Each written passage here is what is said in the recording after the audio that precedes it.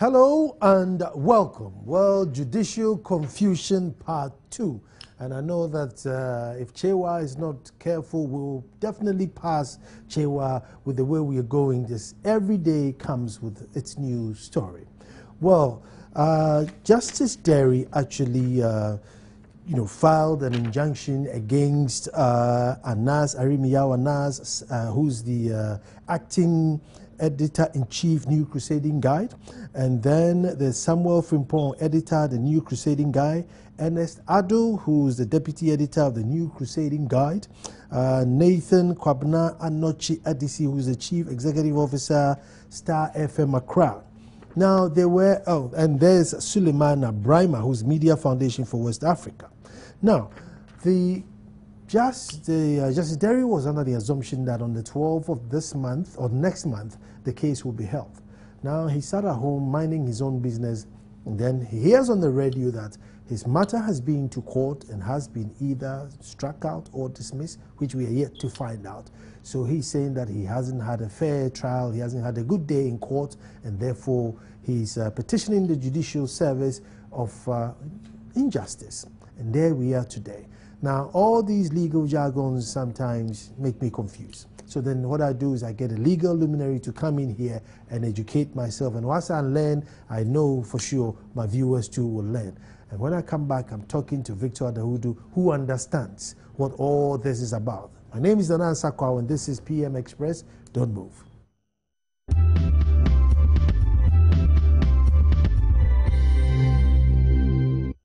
Well, Judicial Confusion Part 2, and as I said in my intro, that if Chewa does not stand firm, we are going to, pass them with a number of parts that we're going to treat on this issue, because every day or every week seems to come up with a different twist. Let me just quickly read this to you.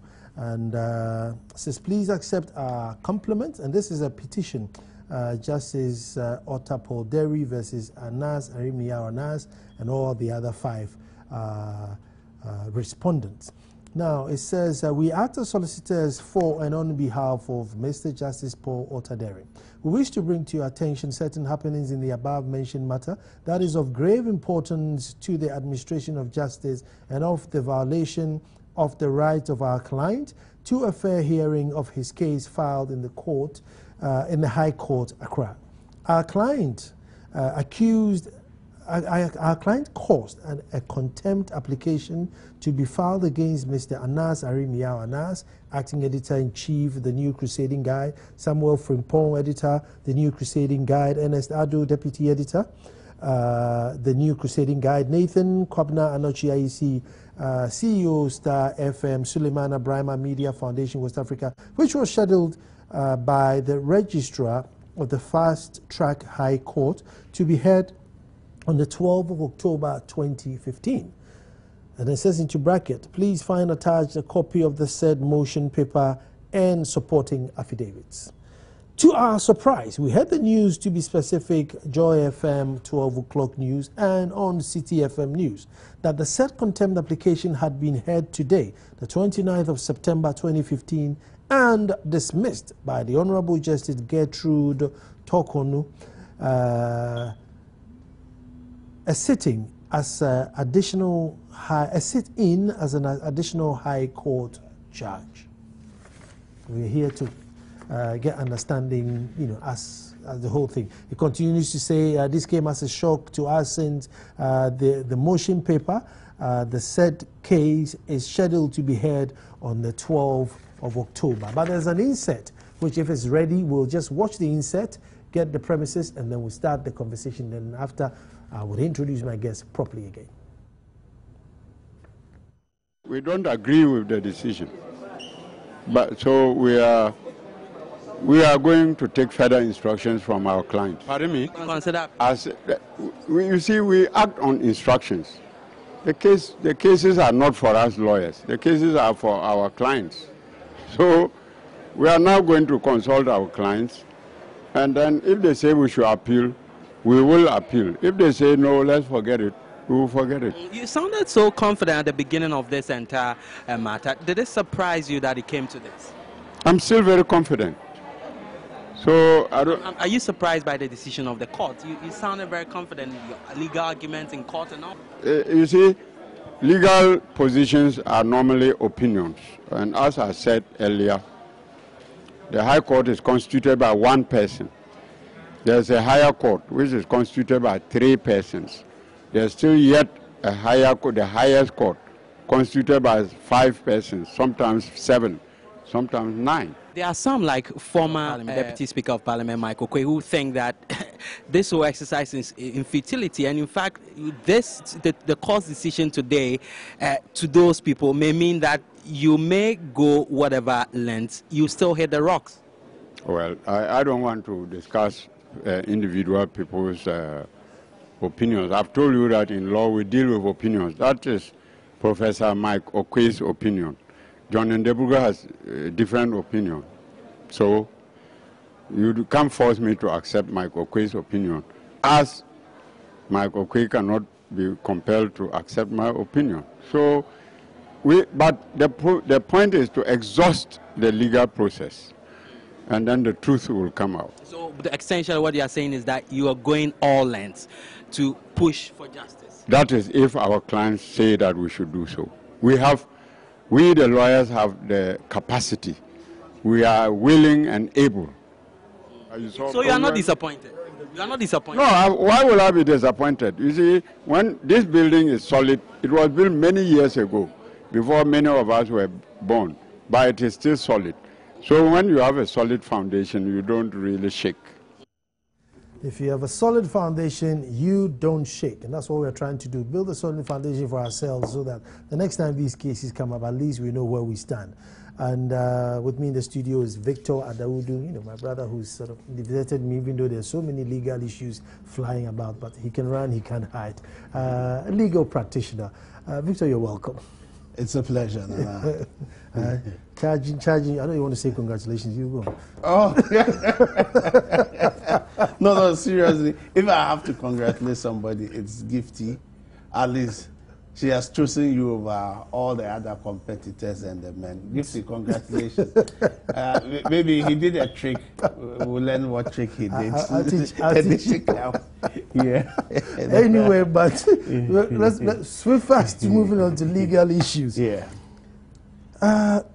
We find it strange. Let me just start from the real substance, that if I was at home and I was hoping that on the 12th of October I have a case or I have my day in court, then suddenly Joy FM at 12 noon says, oh, Nasako, your case that you're supposed to be held on, has been held and dismissed. I want to find out if it's right, and then later on we'll look about dismissed and struck out, and which one is which. Yeah, thank you, Nana. I believe that this is a case that, as we have all heard, that the case was dismissed by the court. I'm tempted to believe that until I see what the ruling or what actually happened in court, then I can differentiate what exactly happened. Mm-hmm. Because when it comes, because when you go to court and you file a motion or any application, the registrar is the one who gives the date. That on this date, you have to come to court, and that will be the date scheduled for the motion to be moved. On this particular matter is the 12th October. However, there's also another process by which the parties, if you think that the day is too long, it's not convenient, you'd have to come back to the court, file another motion application, which you serve the other party. Normally, when you serve the other party, making the other party aware of what is happening, we call it motion on notice. That we want to abridge the time, we want to make it shorter. So if it is granted by the court, then that means the date that you have agreed to, that you have shortened it, that becomes the day. Mm-hmm. I don't know, in this process, that is what has been done. Now, if you look on the date that has been given, the 12th October, the 12th October is a date for the new term because of the legal vacation. So the new term starts after the call of the lawyers, the magistrates has their distance. So from the 12th going, the new date will start. No, the new term. So Okay. I believe that that's why the 12th October maybe was given for the next term. Now, this time we have vacation judges also. So with the vacation So judges, that's why she's a sitting judge. She's a Court of Appeal judge. But if you're a Court of Appeal judge or even a Supreme Court judge, the Chief Justice can instruct you to go and sit at any of the lower court. Okay. Yes, so that's why we say sitting as an additional High Court judge. Or you can say sitting as a Circuit Court judge. So you can sit in different capacity. Now, with that, so I don't know what is on the docket. Now, going to the tenor or the construction of the petition, what has been sent, it means that they have not been aware of the 29th as a date that this ruling or the application has to be moved. So it came as an absolute shock. Yes, so it's also, when I also heard it, and I think I tried to find out whether there had been a motion to abridge, nothing of that sort had happened. And I don't know how this could find its way that it happened, because at least if you are given the return date, everybody, the court is made aware. You are also made aware that the return date is on the 12th. Victor, let me read here so you can explain. It says, furthermore, we are reliably informed by the bailiff responsible for the service of the application on the respondent that the first, second, third, and fourth respondent in the matter has not been served, and also that none of the respondent has till date filed an affidavit in opposition to our application. Our client has also not been served with any hearing notice seeking to change the date endorsed on the said motion paper.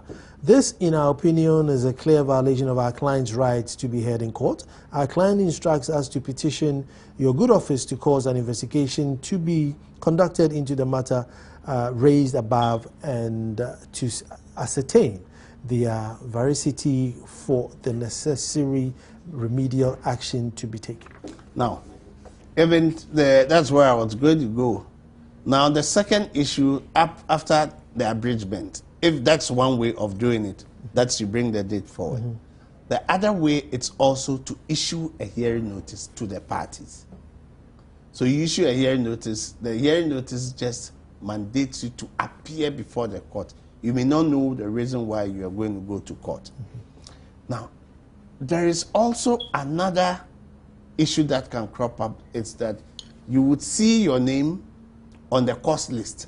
The cost list is normally prepared by the registrar that on this day, let's say Monday, this case is pending before this judge.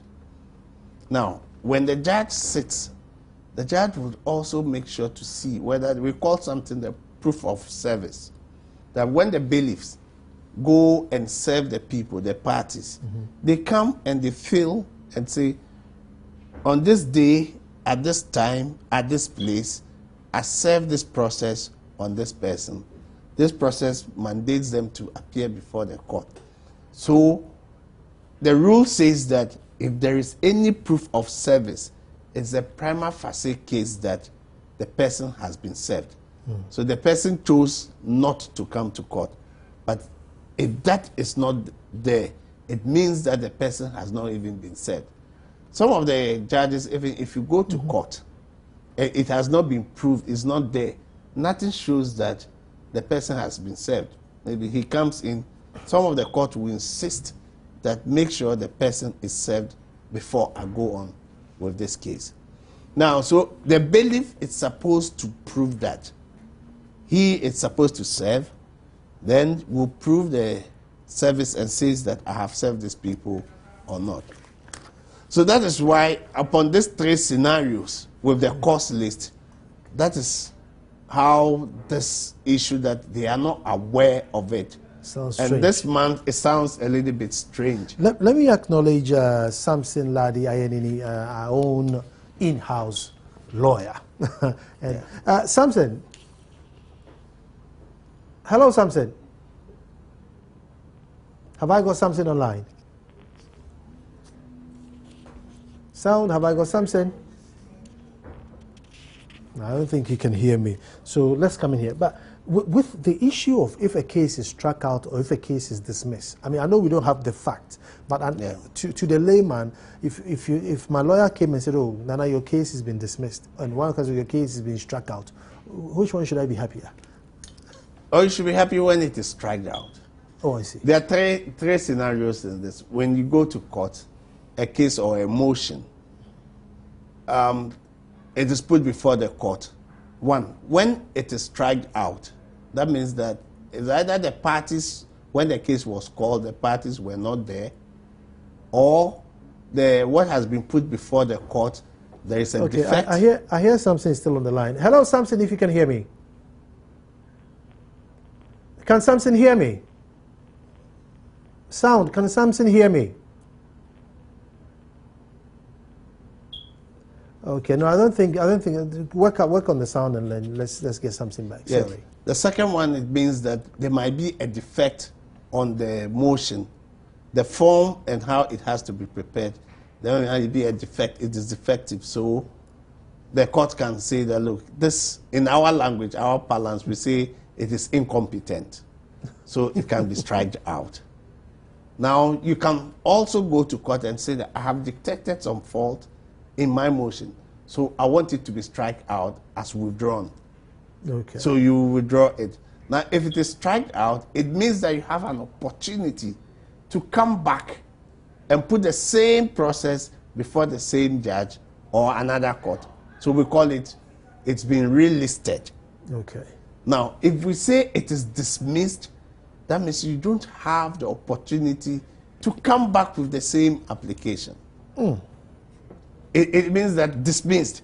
So that's why I'm a little bit hesitant with the reportage. Because it's not everybody who knows the rudiments and the tenets of this jargons that we use, the term of acts. This is coming from ADO and ADO legal attorneys. And they've written, to our surprise, we heard that the news. Oh, no, they heard on the news. Heard on the news. Oh, that's been dismissed. Yeah, it's been dismissed.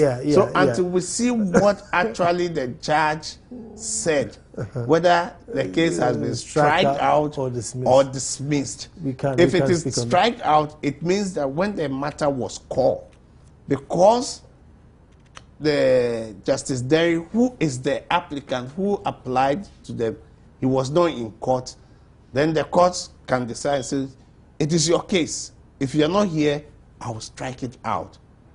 Let me go to the phones and see if I can hear Samson. Hello, Samson, can you hear me? Can Samson hear me? Hello, Samson. I think we have challenges with the phone because I can't hear anything at all. And so let me come back to studio. Now, Victor, let me take you all the way back before we come back to all these legalese. I mean, do they have a case? I mean, this injunction thing. I mean, would it stand? I mean, would it? Well, it's for me. It's the frontiers of the law are being expanded. The exposition of the law and the interpretation of the law. This is how the law can be tested and be found. And I believe that it's a matter for the judiciary or the judges itself to sit down and look at the matter. Yes, in as much as there's so much public interest in this matter, I don't think that the rights of others should be sacrificed. No, due process must go on. And I believe that they are looking at the law, what the law says, and they want the exposition of the law because, as he said, it's different interpretation, people's opinion, until there is a final decision or judicial pronouncement on the basis of the articles. So these are issues that are being sent to the court. Now, with the contempt, it is not really about the parties. It's not to dignify or have an assaulted victory by any party. It's about the sanctity and the authority of the court. because it is believed that when there is an administration of justice, it should not be brought to disrepute. In that, when there's something the court says everybody should be restrained, and other party goes to defeat the purpose, it brings the sanctity of the court into disrepute. So contempt is about that. It's not about the parties. When it comes to contempt, it is about the court itself. So if the court itself deems it that what has been done does not bring the administration of justice into it, the court can dismiss a contempt application. If the court feels that what has been done to overreach its decision and thinks that that has brought the authority of the court into disrepute, then the court will convict the person. If it's a continuum or a continuous activity, the court will say, purge yourself before I fine you or I send you to jail. So it is not absolute to say that the moment I file and it is contemptuous, some even it can be contemptuous. But the judges will look at it and say, yes, this is contemptuous, but contempt is a weapon that has been given to us and we must use it scarcely. We must use it on rare occasions so that it becomes deterrent. Not that we use it every time so that it becomes, you know, people are not so much scared again when contempt has been filed. They know we'll be fined or anything. So there are a lot of mixed factors when it comes to contempt application. I hear I have something on the line again. Let me try, see if it will work. Hello, Samson. Have I got something on the line? Sound, do I have something? I don't think so. It's not connecting because I can hear him. I can hear him. Now, there were two schools of thoughts with regards to this expose that Anas brought out. Now, the judge's position was that, you know, let's call us in, you know, try us indoors, you know, in camera, and then if we are right or wrong. But in this case, it's all out. We've all formed our perception, so now they're going to go and try. So if through technicalities they come and say, oh, no, I don't have any grounds to hold you. Well, you've already been held. You've already been crucified.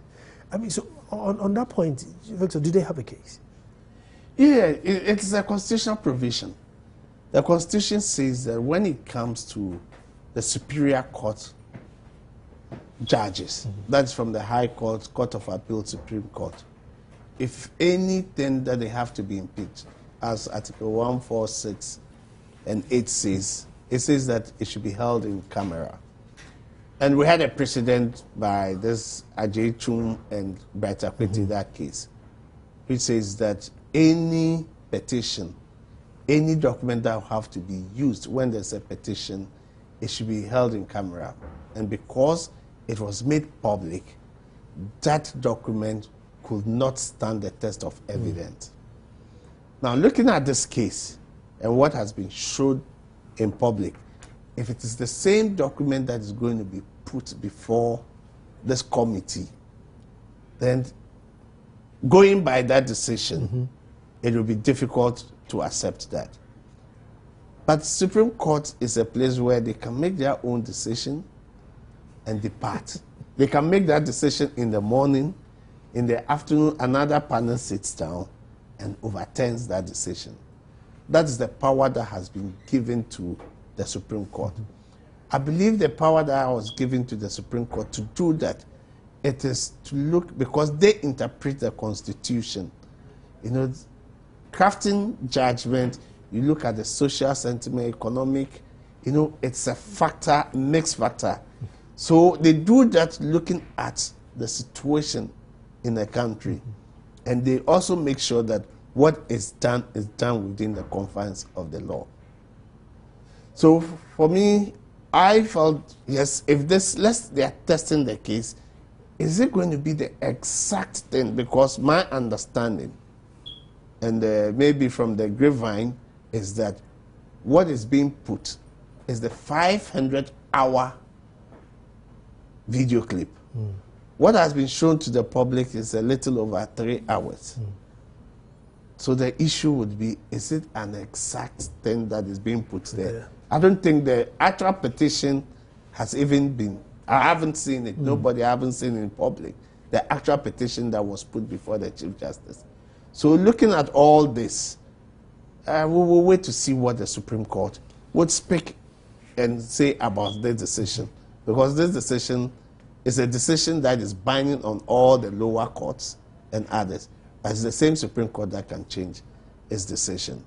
Now, you know, one interesting thing that comes with what happened today for me, I look at if it is as the media wants us to believe and know that the case was dismissed, then if this case was dismissed, where the parties were not given a fair notice and others, I believe by the precedents we have in the law, it will be a nullity. That also, again, the parties can go to Supreme Court and the Supreme Court can quash the decision of the High Court. We call it the supervisory jurisdiction of the Supreme Court. It is believed that, yes, not one person has monopoly or is a repertoire of knowledge. So judges are human beings. They can make mistakes. So if they make mistake, which is apparent, it is clear on the law that what the person did is wrong, they give you opportunity to go to Supreme Court, so Supreme Court can correct that decision. So we call it the supervisory jurisdiction. So there's something in Latin, maybe when we want to, you know, bamboozle the layman, we say certiorari, mandamus, all those things are some of the opportunities that you can go. Now, because audio ultra partem is that to hear both sides in a case is very, very, very important. And in our law, it seems that, look, this even goes to the jurisdiction. If two sides have not been heard, so there should be hearing notice, if there has to be service, and if, especially when a motion is pending or a case is pending in court, and the parties are made aware of the date that they will come, they will have to be given, there should be a hearing notice, especially if the case is adjourned and no date and other has been given, definitely they will have to serve them. Any judgment or any order which breaches this rule is a nullity. You can have a good case, have all the judgment and everything. This alone, the mere fact that one party has not been served or one party has not been heard, it's a nullity. So that makes this case that actually if it is, the case has been dismissed and they are not aware of this, I'm sure that all that they will have done, that's why I want to hasten slowly and see what actually, because I know the judge, her ladyship Tokonu in this matter, I think that she's one of the people who take her job serious. She's also on top of her job. So that's why I just want to hasten slow and see what actually was put before her. Because mostly judges work with what has been put before them. What documents, what has been put before them. And normally it is the registrar, the people who put all the documents. So if she checks all her papers, everything is in place, I'm sure she will go ahead. If it is not in place, so it is interesting times. I believe that this will bring a lot of things. It's either it's a mistake of somebody or something different has been done. And it will be a novel situation we would see. In this case, I mean, are you allowed to move this issue to an appeal court, or you have to go back to the same court and say, no, hold on, you know, I wasn't tried fairly? No, if you want to relist, you go back to the same court. You go back with another application and say that I was not informed, or I couldn't come to court because I was sick, or my client was not available. For these reasons, I have a solid defense to this matter, so I want it to be relisted. You go before the same judge. If the same judge will grant you, normally when it comes to relisting, and you have a genuine and legitimate concern why you were not present, it will be granted, and you relist. Then you come before to argue the motion or go ahead with the matter.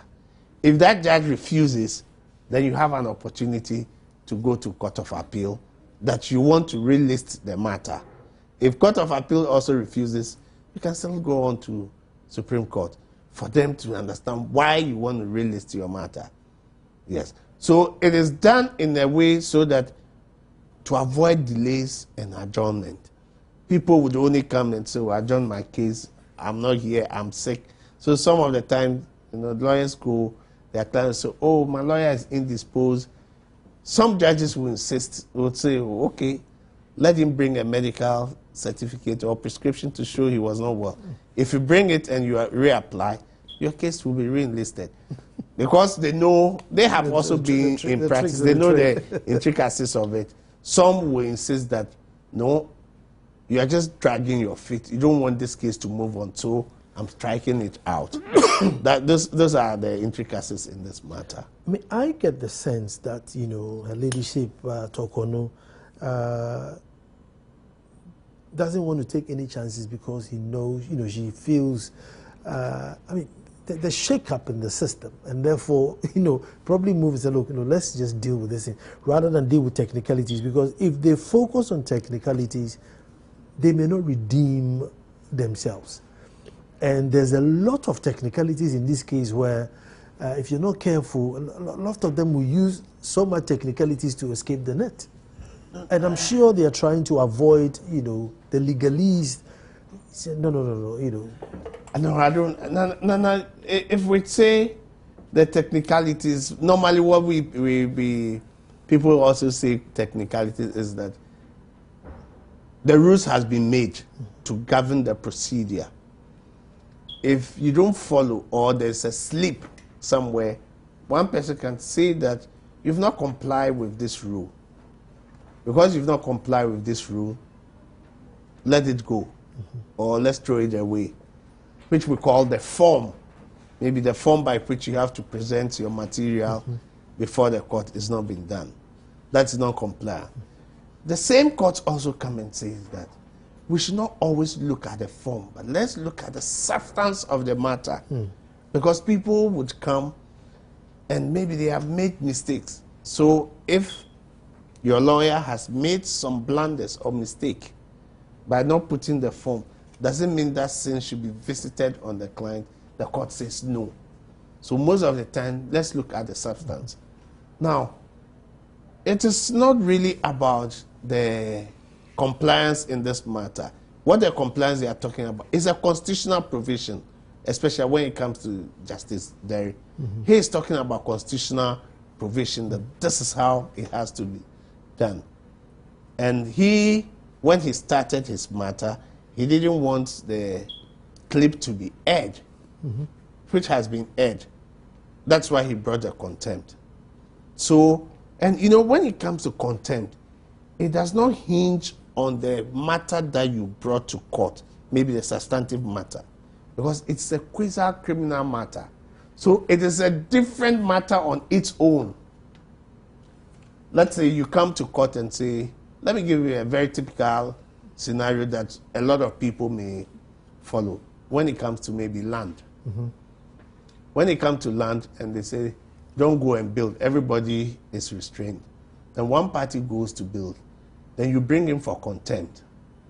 The law says that most of the time, it is not the same judge who is sitting on the substantive matter who would determine the contempt. Because it is seen as two different matters. The contempt is seen as quasi-criminal. When we say quasi-criminal, it has criminal intent. It is punitive. You can go to jail for contempt. So it has a criminal element in it. So it is really not to say that because there has been non-compliance in the substantive matter, when it comes to the contempt, it should follow the same. No. The court only has to look at whether the conduct, whether the behavior brings the administration of justice into disrepute. Whether the people knew that we were not to do this, and they did it. And they did it willfully. Some could do it without knowing that this will be an illegality. If they did it and they didn't know it was not willful, it would not be contempt. I'm going to take a break, and when I come back, I'm going back to my same question. So listen, the Chief Justice, indeed, we can all see that she's moved very quickly, to shake up the system, to indeed get that confidence back in the judiciary. As I always say, no judiciary, no state. Everyone in high office, President Kufuor, Tumfuor, has all spoken that this is your chance. If you miss this, this is out. Could this be see why we're hearing, seeing such things, come in this particular case? Don't go, we're coming.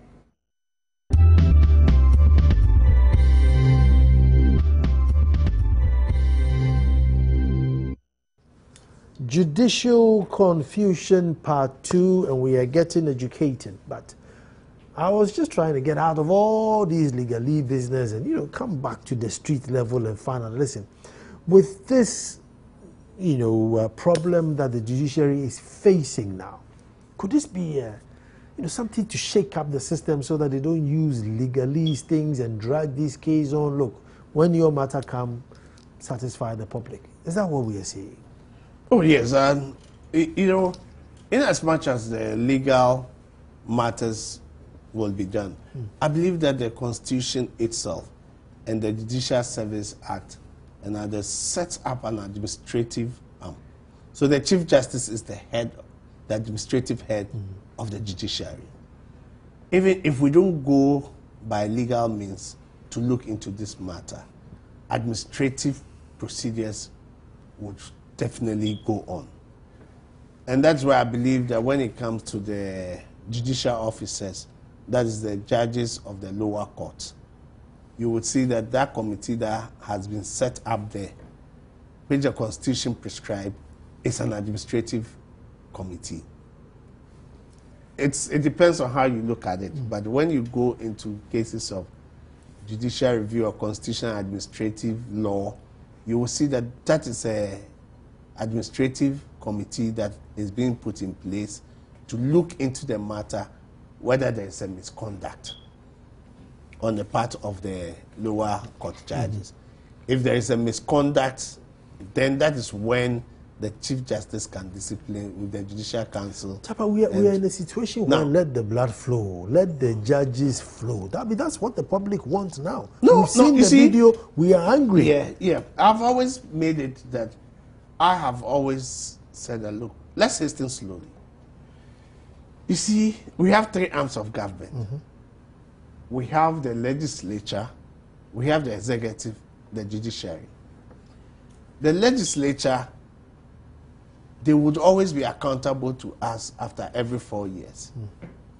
We have the opportunity to change and say that we don't want it to be our member of parliament because of ABC deal.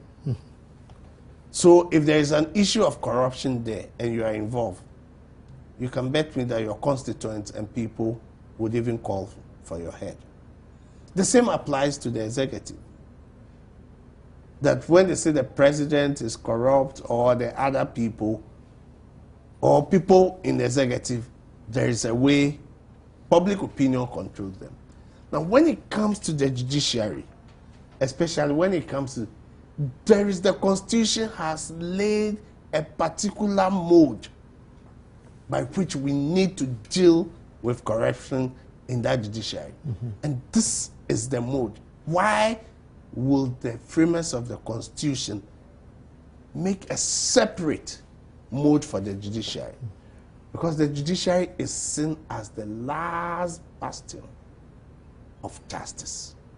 It's the paragon that we need to go.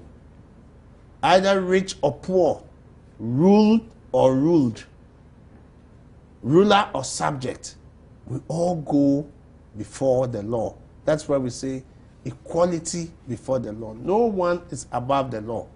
That is why people who we make judges can play God on earth. And they are the only people that the law has empowered to change the destiny of people. A judge can sit and say that, look, I've convicted you, I've sentenced you. they can, yeah, to death. Now, so when it comes to an issue of corruption, there is a particular mode we do it. If we bastardize the judiciary and it becomes a failed institution, then where comes from the hope? Where comes that we will have justice? I have practiced for some time. Look, I ask a lot of people, you travel out, they will tell you, yes, we believe in the justice system, the judiciary in Ghana, but it is slow.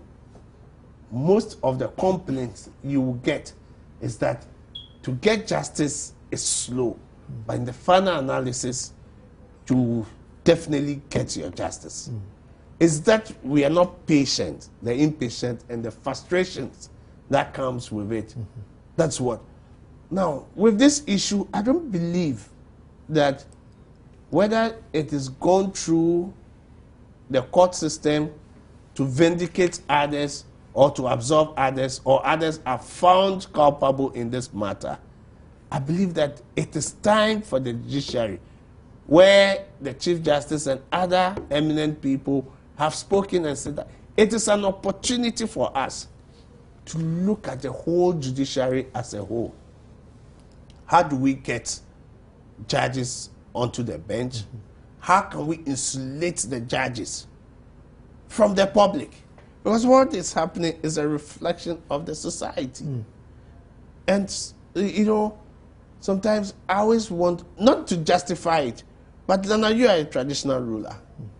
You know, if you understand our culture, go to the village, buy something for the poorest woman or person. Even when you give that gift, if he has a cock, which is big, or a goat, they will come at dawn and say, oh, we want to say thank you for what you did. It is something that culturally is accepted. And I believe that it is that underpinning that we are importing into this. That people will come and say, oh, Chief, this is something small, say thank you. Which we are trying to institutionalize that, which is becoming the bane of our society today. So we need to rethink and see how we can isolate these people from the public, so that nobody gets access and can walk into a judge's house. Or, you know, there are things that we need, and I believe the judiciary will use the opportunity to streamline things so that people are not tempted. You know, lead me not into temptation. let me divert a little bit and come back. But you know, the conditions in which judges find themselves, their place of abode, their place of working, and I mean, maybe the way we are treating justice is what we are getting. I mean, I don't think we've paid enough attention. I mean, a judge should live in a clean environment and, you know, a nice clean office. But some of the places they lived, you know, you think judge? Yeah, no, but it's I still come back and say it cuts across society. Even the civil servants, others, it cuts across society.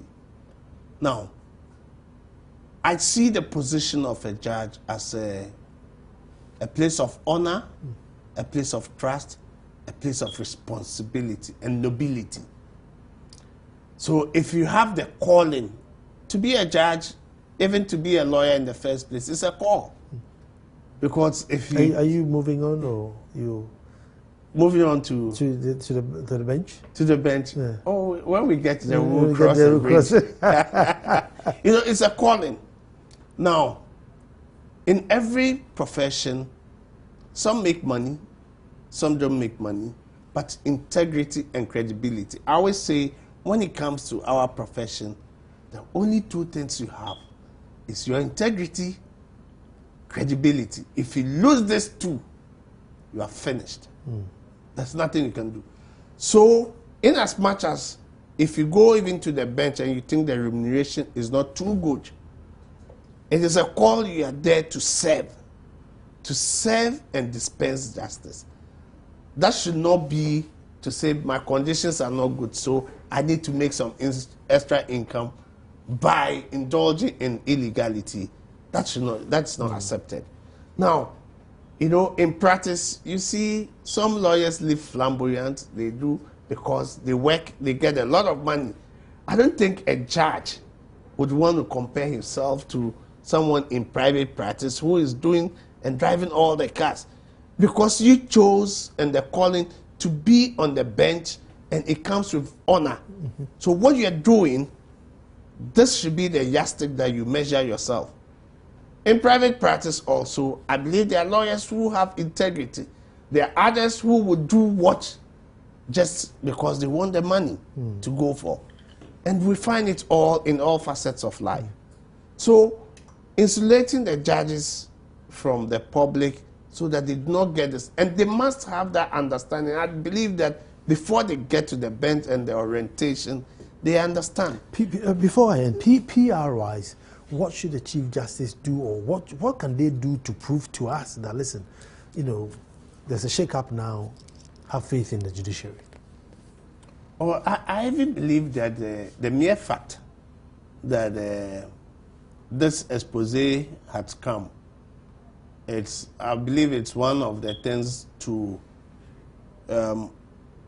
actualize the perception that we have had all along the years that there is a corruption in the judiciary, where most of the times we believe that the clerks and other judicial officers ostensibly takes the money to be given to the judges. And if you watch the clip, you could see that this has been some way that maybe they contact the clerks, and the clerks will have to lead you to the judge to be able to speak to the judge and others. I believe that the Chief Justice has the opportunity now, and as a nation, we have an opportunity to say that, look, this will never happen again. No more should this happen, because the judiciary is at its lowest ebb. But the fact that we are down does not mean that that is the end of it. I think it's an opportunity for us to rebuild, to come solidly with a judiciary that everybody can vouch and say that, look, I know I'll have justice. It will be a speedy justice, and I'll have access to what I want. It's also an opportunity for others to consider and see that, look, this is a noble profession. Going onto the bench, this is what I'm supposed to do. This is what is expected from me. You know, most of the time, others will not want to go to the bench because you know from day one that when I go to the bench, I don't have a social life. You can only enjoy a family life, but you can't be going all around, going to pub, going to funerals, naming ceremonies, seeing all over. No, no, no, no. It is not accepted. It's against the ethics. So I believe from now people would also understand and know that, look, the bench is not a place where I think that I can make the money that I think I would make. It's a place of honor, it's a place of trust, and you're held in high esteem in society because of the job you do.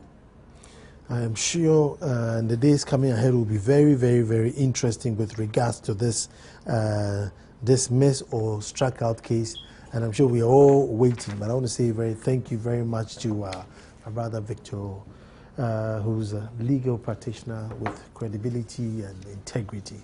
That's what that, you know, we can vouch for him. We can vouch for him. I'm humbled. And thank you to Tantiz, who sews my shirt, and Tantiz is on 024-362-0001. Thank you to Azalu, who's shouting in my ear to run up. Aisha, who does the production. And to all of you who watched. And to Mrs. Christine Ama of the University of Ghana. I know you're also watching and sending your comments through. Tomorrow we'll be back to do this all over again. Thank you very much. My brother, thank you. It's a pleasure.